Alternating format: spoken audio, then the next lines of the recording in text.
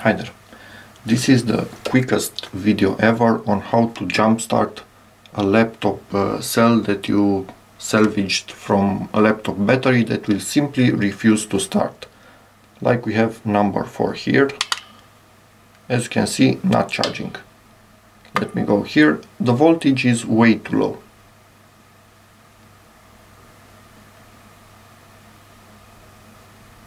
The voltage will start to increase, but not enough for this thing to be able to give it a charge. So let's get to it.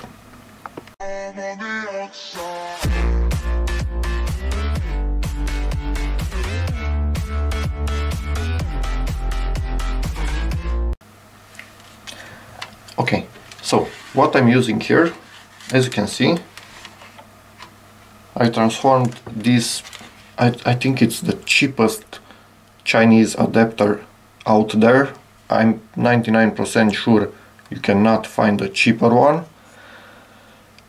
It's one where you can select the voltage. I'm mostly starting on 3 volts and going to maximum of 6 volts because this thing does not output 300 milliamps.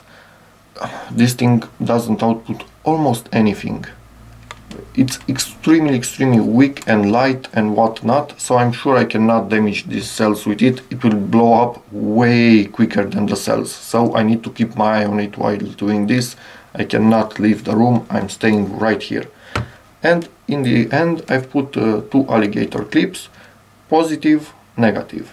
So what I'm doing at this point, plug this thing in,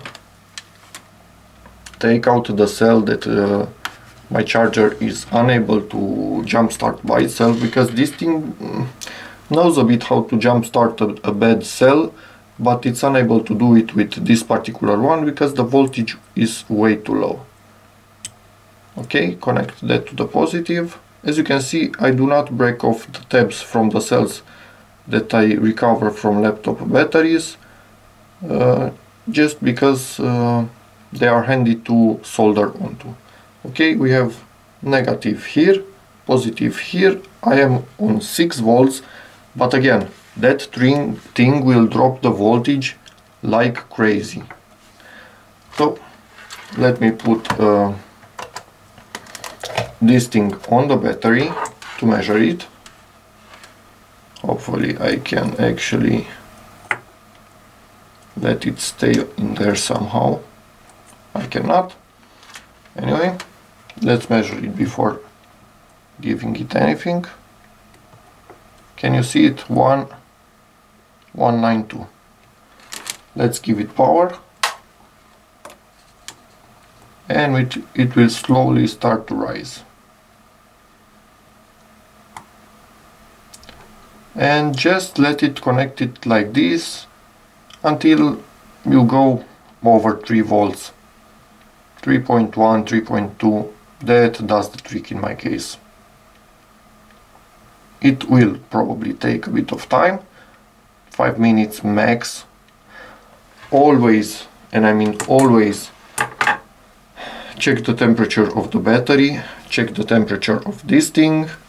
I know for a fact that mine never heat up in 5 minutes, but yours might. So if it heats up, stop it.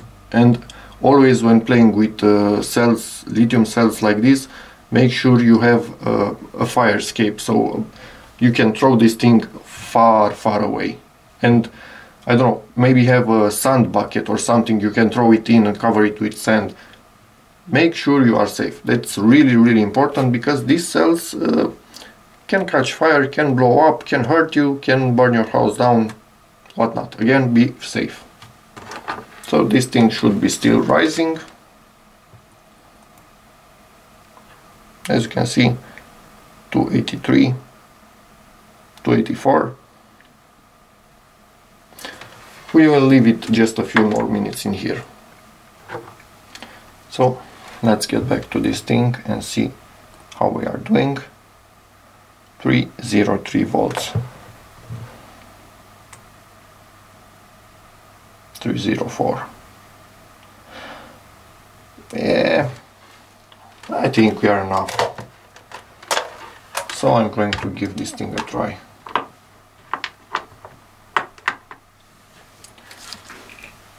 Okay, really quickly shut this off, remove this and plug in your battery.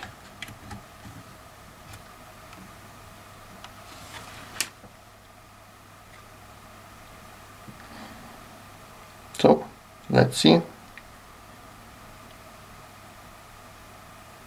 and it's starting to charge. Ta-da! So we have just jump started this cell. I did the same with this one, and just as a side note, from this battery pack, these 6 cells right here and 2 of them that I already removed, you probably saw in the video, they were right here. These 2 cells were the only thing that were preventing it from charging the battery. This was from an Acer laptop, these are Sony cells, and the 2 that this already tested have over 2000 milliamp hours, and the original rated capacity is 2200 milliamp hours.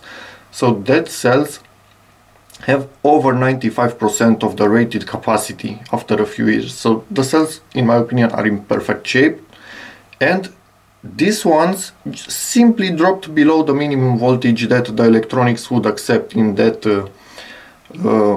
laptop battery, so it refuses to charge. I'm quite curious on how much capacity these 2 actually have.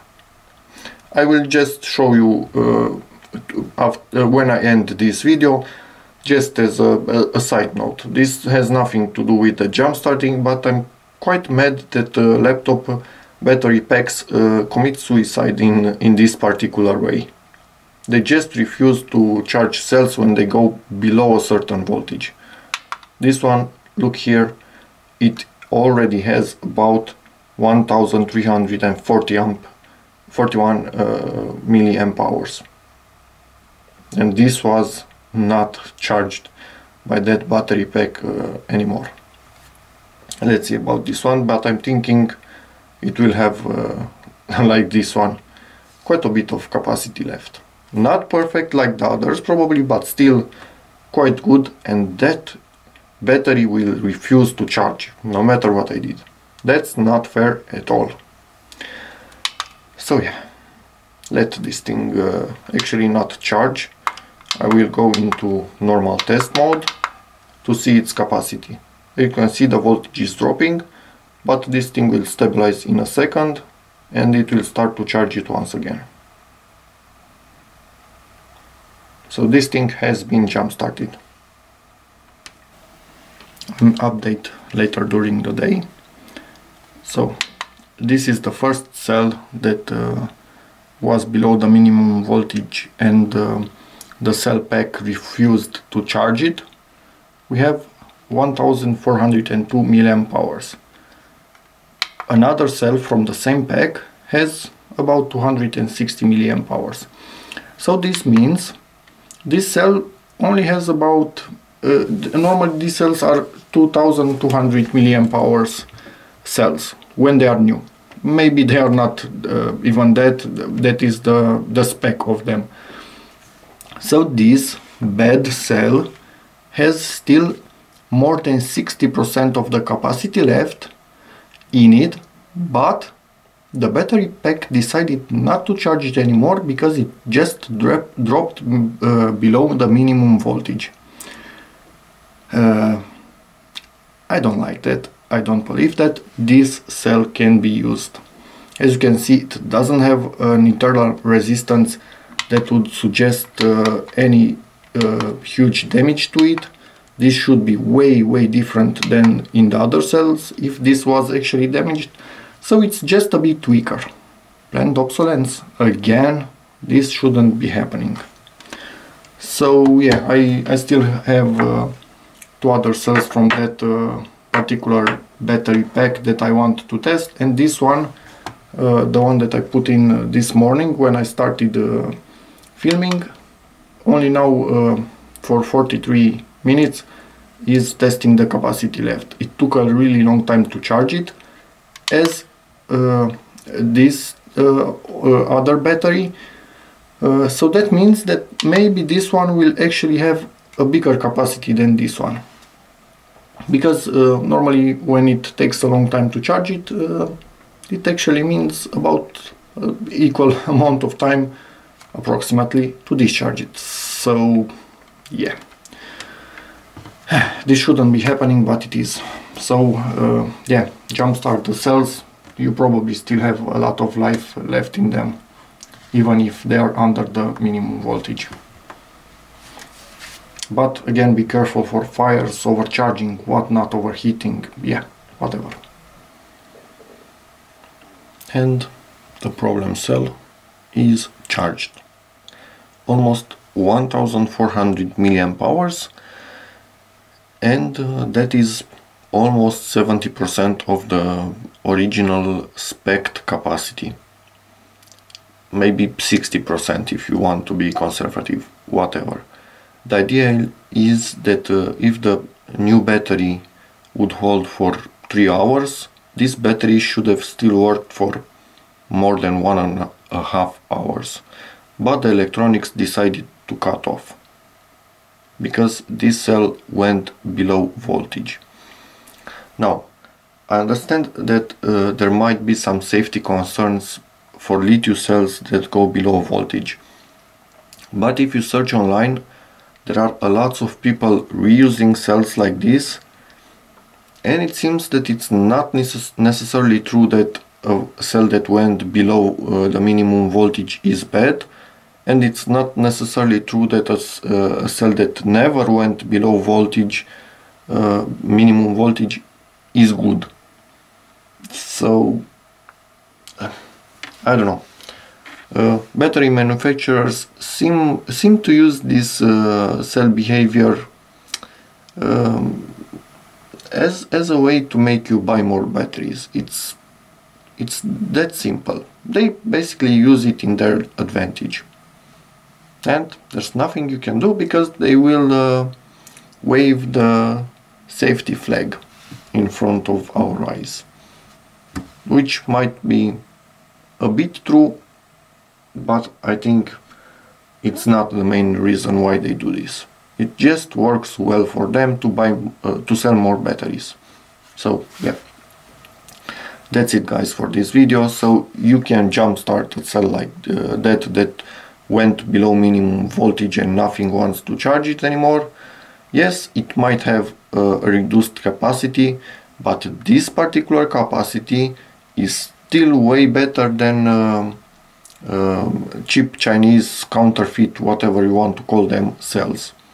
So this still can be used for I don't know, torches or flashlights, whatever you want to call them, stuff like that, without any issues. So yeah, of course, again, be careful when charging them, make sure they do not overheat, whatnot, all of those safety concerns. Do your research online, make sure you are safe while trying this, but at least I have never had problems like that. So yeah, that's about it guys for this video. Thank you very much for watching. Hopefully this video helps you and you've enjoyed it. If you have any more information, feel free to tell us in the comments. I don't know, maybe give the video a like, subscribe to my channel, and as always, see you in the next one. Bye!